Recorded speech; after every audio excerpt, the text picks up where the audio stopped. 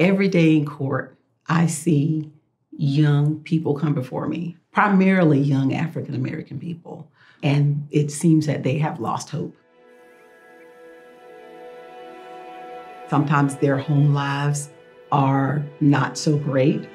They may be dealing with poverty, domestic violence, drug abuse, all sorts of things that come with living in a rural area where people try to use any and everything as a means for escape.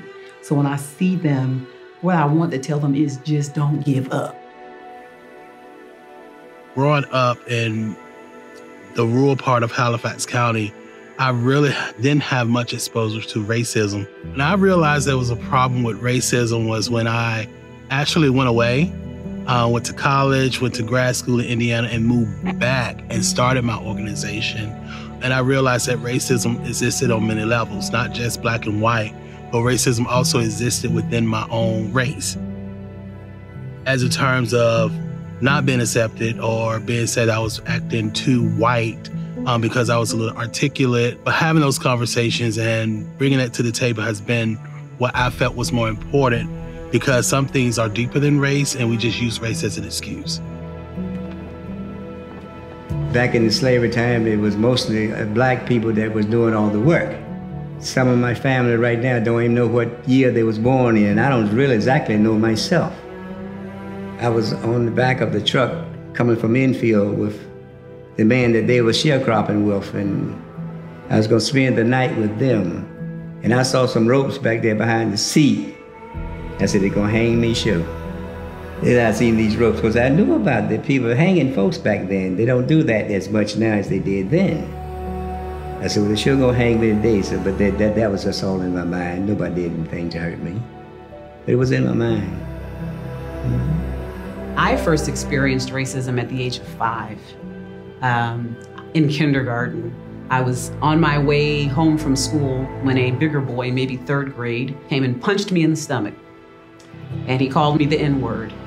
And he told me never to talk to his little brother again. And so I was doubled over and I was crying. And I had a hard time processing that. Like, why would this 3rd grader, this big boy, come punch me, a girl, in the stomach? And why did he call me that ugly name? Racism is everywhere. But I was always raised to do the best at everything that I do. And that other stuff really doesn't matter, just to keep on pushing. In the southeastern part of Halifax County, the resources are very limited. So in areas of recreation, education, food, all those areas, and greatly, yes, health disparities.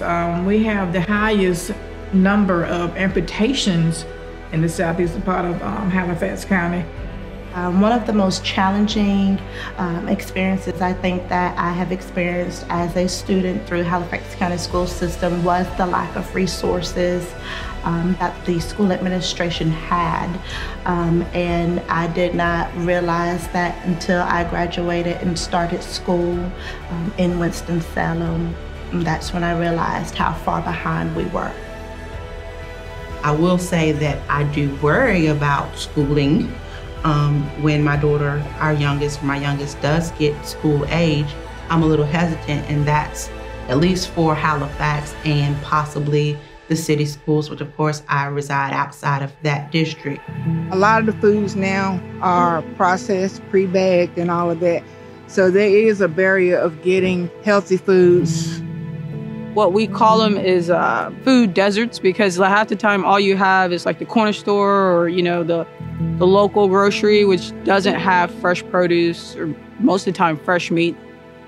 We have to just keep supporting our farmers, you know, at the local farmers markets. There's quite a few in Halifax County that we can go and support the farmers. And so I think mainly it's just us, the consumers, just supporting the farmers that's already there, that's putting in the work for us. I think we're coming to a place where America is really birthing into its purpose and what it's supposed to be. If we did pull together the black race, we'd be the strongest race in the country. People can't give up. We are the people, and we must work together. I think we are evolving in a way, even though it may seem controversial, it may seem like there's a lot of chaos, but I think out of that will birth something that's beautiful to reflect what America has become.